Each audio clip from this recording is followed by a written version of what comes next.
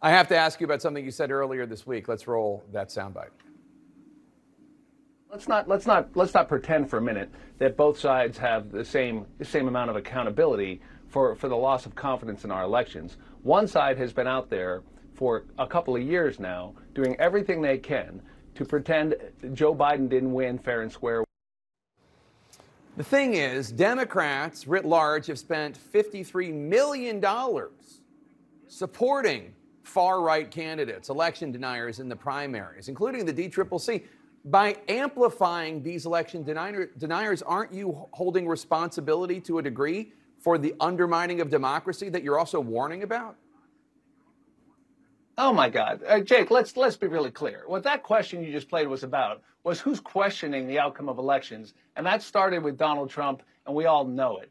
And let's be clear, that $53 million, look, it's $400,000 at the DCCC in one race, where we ran a true general election ad 2 weeks early, calling John Gibbs an extremist who's too conservative for Western Michigan. Yeah, to boost and him. Hillary Scholten, who's a great candidate, is going to beat him like a drum. So if you want to ask the people who spent all that other money, that's great. And let's be clear, not one dime was spent from the DCCC supporting any Republican. It was spent criticizing a Republican for being too extreme, and it is going to result in a pro-choice, strong candidate named Hillary Scholten winning that race. Come on. You guys were boosting John Gibbs, an election denier, a MAGA Republican, so that he would beat Congressman Peter Meijer, who voted to impeach Donald Trump after the Capitol attacks. You thought Gibbs would be easier for your Democratic candidate to beat, so you boosted him. That's the only reason he won that race.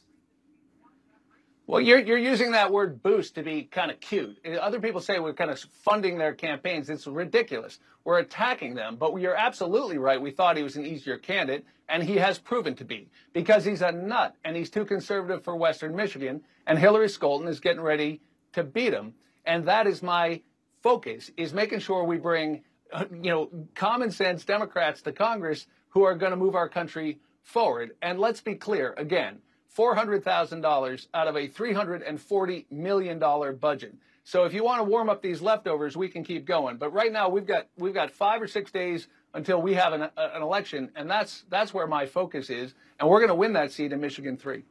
Well, that $400,000 for John Gibbs did boost him, and he beat Congressman Peter Meijer. Peter Meijer, who did something braver than I've seen in terms of most members of Congress, in terms of bucking his party to be one of 10 Republicans to vote to impeach Donald Trump. When people like you say, where are all the good Republicans, you helped defeat one of them.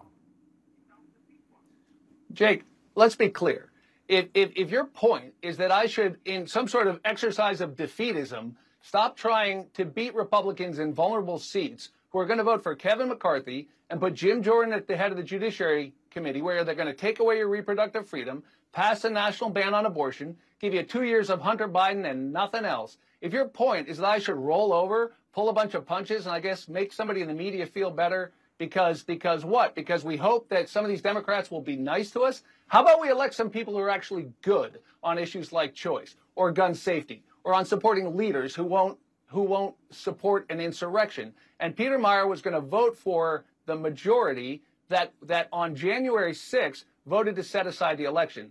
That's a district that Joe Biden won with 56% of the vote, and we're going to win it. And I have said, and I mean it, there are difficult moral and philosophical questions in politics. You better believe it. But let's be really clear. This is $400,000 in a budget of $300 million, one race, one in the entire cycle, where we ran a general election ad that was perfectly true, calling the guy an extremist, and Hillary Scholten's going to win.